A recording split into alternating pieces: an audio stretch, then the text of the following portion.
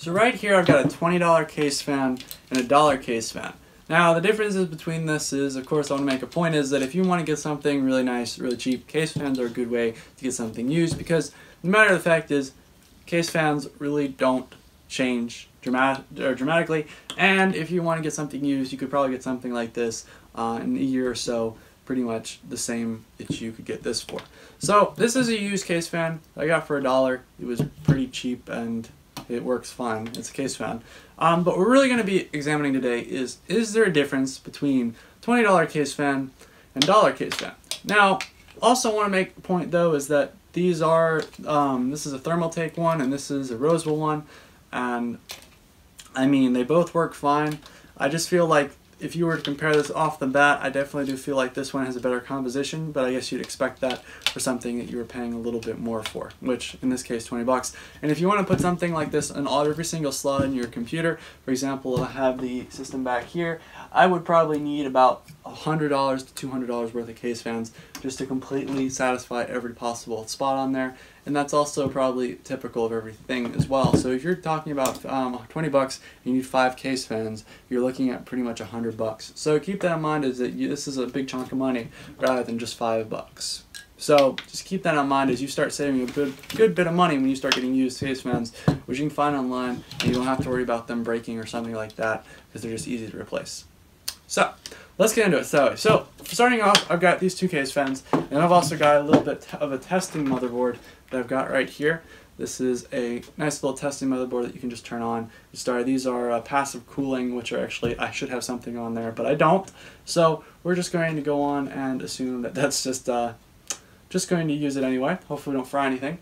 And basically what we're going to do is to test this to show you what it looks like when it's on. So I'm just going to plug everything in real quick. And basically the goal is just to give you guys a view of what 20 bucks does and the differences. And I feel like, you know, from this past experiences and the past stuff that I've done, I mean, the nice expensive case fans, especially if you want an individual color that's not too popular, like the green case fans back there were really hard to find. You've really got to be, you know, careful on what you're choosing. So there you go, there's that. I'm going to plug this in. But point being, if you're really going to go for something, make sure that it's, you know, matches your color scheme. If you're trying to go for a color scheme, then just also keep that in mind, and this one might need to do that again. But regardless, because I don't have the power button set up. But you look at this first look, you're going, this looks really nice. And airflow, they're both facing the same way, so I'm getting a nice little bit of air in here.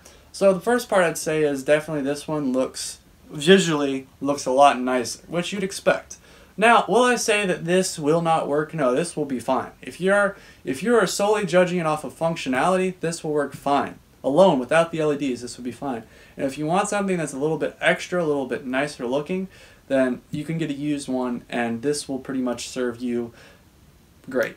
And if you're really wanting your system to look high-end, all this is the same configuration, same 4 LEDs with just a little strip in between that's got this nice little, like, it draws the light in, I guess, so it allows the light to come out different directions.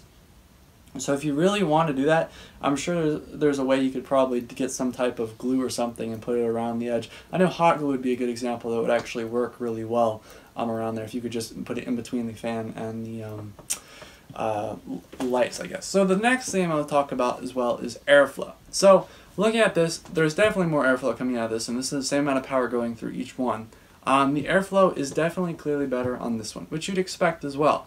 And overall, quietness, if I were to measure the quietness, this definitely, is a lot more, like a good bit louder. The second thing is, if you notice, if you shake them, this one definitely does have a little bit more of an issue of being off balance. I don't know how you guys can see that. It's a slight bit off balance, so I don't necessarily know if I would, you know, I mean, when it's staying stable, it's fine. Not like something you'd be doing often as well, but I do feel like it's just, as I said, a little bit less sturdy construction, as you can hear. But if you looked at it from a functionality standpoint, this would be your go-to if you wanted to pay $5 to fill every slot in your computer working fine. And this would be your go-to if you really wanted a blue case fan to match your system. After that, I'd say just get, at 20 bucks, I'd say get some LED case fans and move on from there. Because you can get blue, yes, but you also have the custom ability to change your color scheme. You can do a lot of different stuff. So that's what you're given, is the option to change your color, which I would recommend at that price range. So the next thing I want to talk about is these little rubber. These are actually screws that came with the case that I got it in as well. But this rubber on here actually just, I mean, I feel it's unnecessary, and it probably is just to make it feel nicer. I mean, yes, you're paying 20 bucks, but at this point, I don't feel like just a solid blue fan should be 20 bucks for you. I really don't. I feel like this rubber just adds on to a little bit more of the quality, but I still wouldn't say that this should be worth more than $10. So looking at this as a standpoint of, are expensive case fans worth it? I would say, unless you're getting LED, specifically for the LED, the only noticeable difference is maybe a slight bit more quieter, I guess, and that's really it. A little bit more airflow as well.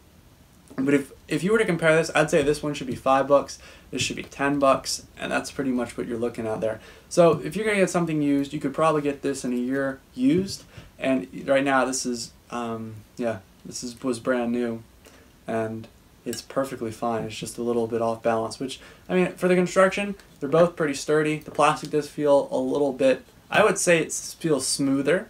I actually personally like the smooth plastic rather than the rough plastic, because I feel like this is a little less higher quality plastic.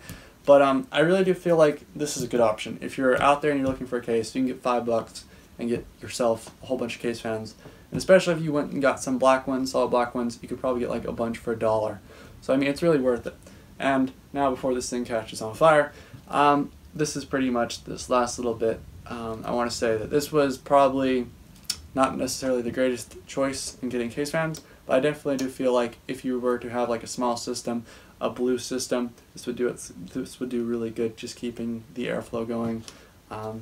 Overall though, I feel definitely the best bet.